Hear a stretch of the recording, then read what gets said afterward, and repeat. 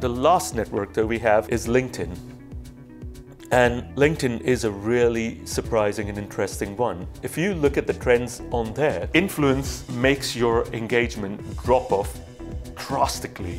So as you get to the bigger and bigger guys, your Elon Musks and your Bill Gates, engagement per 1,000 followers literally falls off a cliff.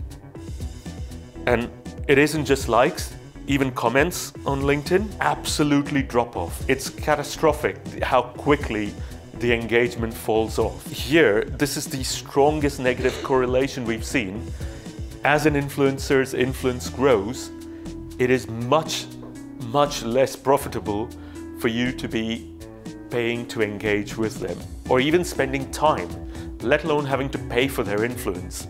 Even if they did it for free, it is worth much less to you as a business to work with a LinkedIn influencer than it is to work with a series of good quality people who have an engaged audience and maybe just have a few thousand followers.